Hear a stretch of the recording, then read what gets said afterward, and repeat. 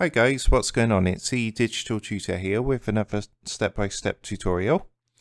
In this video, I'm just going to show you how to recover your Twitch password. So if any reason you've forgotten your password or misplaced it, or maybe you haven't been on Twitch in some time, then follow the steps in this video to find out how to do that. And if this does help you out today, then please consider leaving a like and dropping a comment below. Also, if you are new to the channel, don't forget to hit that subscribe button for more step-by-step tutorials, how-tos and tips and tricks for everything tech and digital related. So let's get straight into it. What we're going to do is open up a preferred browser and we want to come across to twitch.tv. And then from here, if you look at the top right hand corner, you've actually got a login box up here. So all you want to do is go and give that a click. And this is going to take you to the login screen. And then from here, if you look underneath the password box, you've got a little purple text link which says trouble logging in. So what you want to do is go and give that a click. And it's going to ask you to enter your email or phone number. If you have forgotten your email as well, you can click underneath here and that's going to take you through a further recovery process. But if you do still know the email and it's just a password you're looking to recover, all you would do is enter the email link to that account.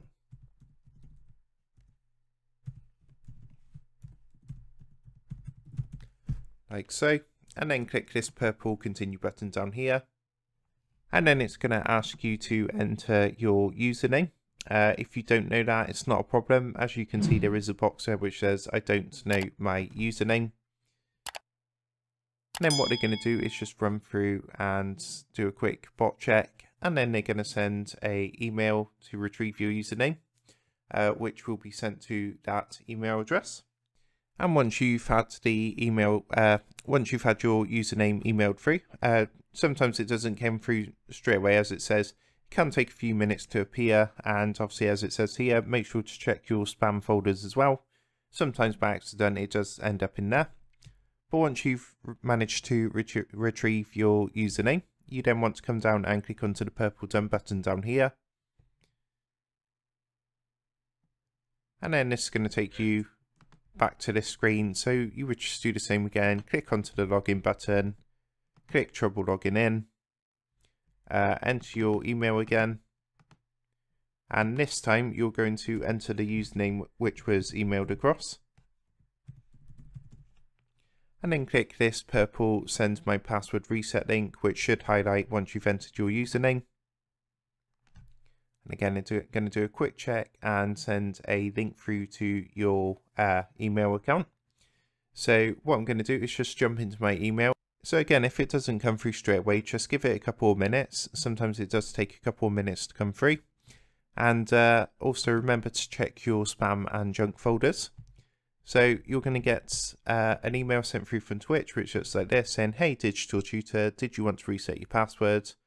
A little bit of spiel, and then you've got the purple reset password button down here. So you just want to go and give that a click. And what this is going to do is take you across to the screen to set up your new password. Just a note that resetting your password will also invalidate your existing stream keys. So basically changing your password invalidates your stream keys. What this basically means is that any stream keys you had linked to your old account will be reset. You'll get new stream keys. Also, you can see the revocation of existing account credentials issued to third-party services.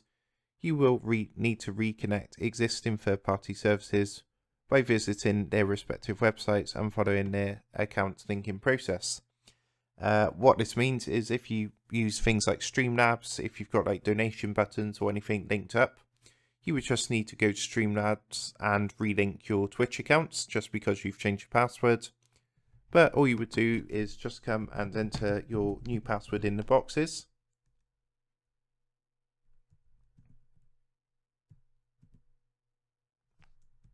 Like so. And as I say, Twitch are very finicky with passwords. You have to make sure they're very secure. Like so.